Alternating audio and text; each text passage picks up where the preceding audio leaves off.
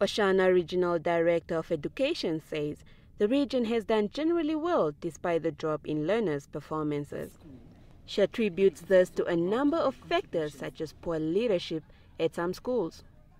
The issues within the non-performing of some of the schools is the poor attendance. We had a lot of workshops in 2018 in preparation for the reformed curriculum that also made the attendance of teachers at the school a little bit poor because they have to attend also on the workshops.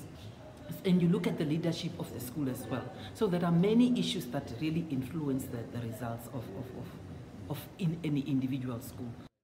Amukana further urged school principals and teachers to pull up their socks when schools reopen in 2019.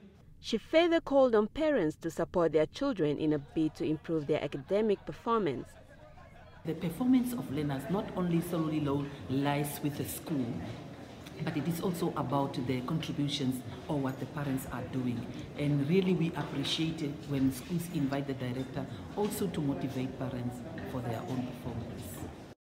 Its Chief Inspector, Hofni Kapolo, says that the commitment by parents, learners and teachers throughout the year has contributed to the circuit's consistent performance.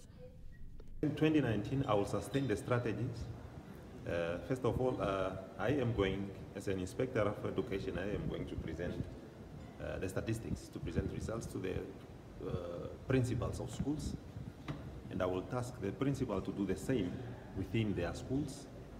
And on top of that, I would go and do the presentation or the result analysis at the least performed school. Kapolo also urged parents to assist schools for studying materials such as stationeries to avoid delays in teachings, as stationeries sometimes arrive late from the ministry.